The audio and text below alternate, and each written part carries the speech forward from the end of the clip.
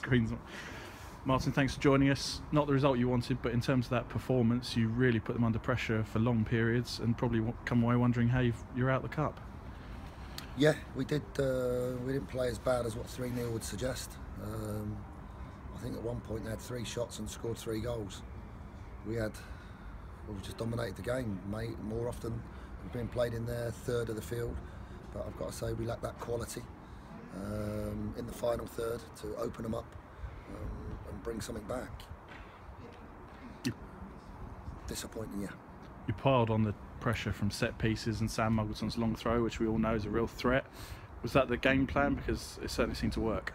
Yeah, well, coming here, it's you know, I had some info. You know, I found out that they were not the best on defending set plays. We don't want to be disrespectful, but and as we could see, we had numerous chances of headers from corners and from long throws, but they just went wide. The goalkeeper made a good save. Another one got blocked on the line, and so yes, it was the game plan to keep the pitch solid, keep the shape of the team, so that we wouldn't get broken down easy.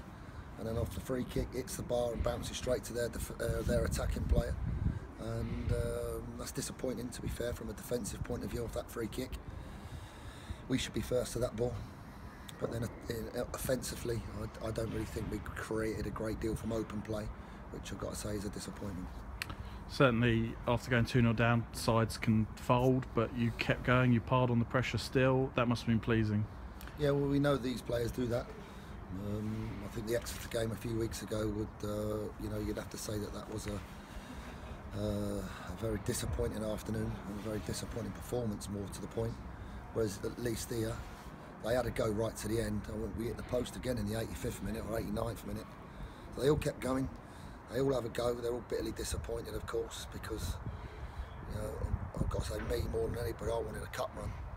I wanted that third round Premier League club. I wanted to bring that back for the fans, and I wanted our players to experience that third, fourth round and get a real buzz going around the club.